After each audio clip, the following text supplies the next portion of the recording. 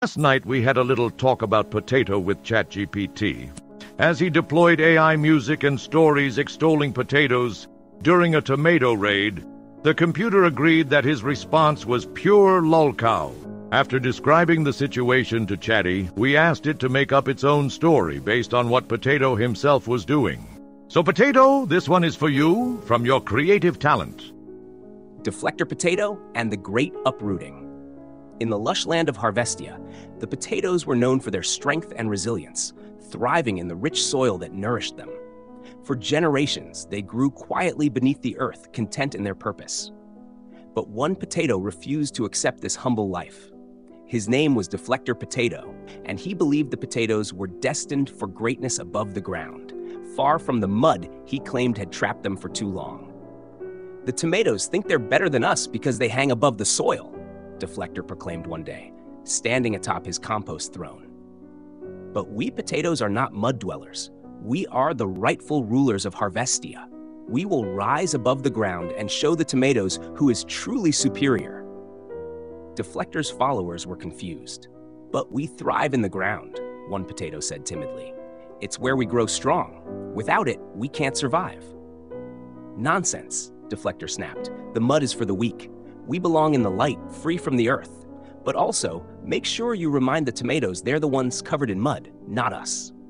His followers exchanged uneasy glances, but did as they were told, unsure how to balance ignoring and engaging the tomatoes as Deflector demanded. Meanwhile, the tomatoes, swaying above the ground on their sturdy vines, watched in amusement as Deflector's contradictions grew more and more absurd. "He says we're mud dwellers?" one tomato chuckled. "Last time I checked, we're hanging in the sunlight, and he's still covered in dirt." But Deflector couldn't see the irony. "Ignore the tomatoes," he shouted to his followers one day. "Their words mean nothing, and also make sure to tell them how wrong they are." The potatoes, torn between his conflicting orders, grew weary. Some tried to argue, "If we leave the ground, we'll wither and rot. The mud isn't a trap.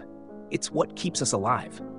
But Deflector dismissed them as traitors, accusing them of siding with the tomatoes. "You're just afraid of change," he declared, watching as more and more potatoes left to join the tomatoes, who welcomed them with laughter. Deflector, however, remained determined. To prove his point, he uprooted himself entirely, planting himself on a rocky hill far from the soil. "Look at me now," he cried to an audience that had mostly disappeared. "I've transcended the mud. I am the greatest potato of all." But without the nourishment of the earth, Deflector began to shrivel.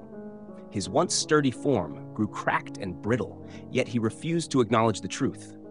"This is proof of my strength," he insisted. "Only I have the courage to live beyond the mud." Meanwhile, the remaining potatoes, now fully integrated with the tomatoes, thrived together in harmony. "It's funny," one tomato said to a potato, watching Deflector rant alone on his hill. "He thinks we're in the mud, but he's the one who left his roots behind."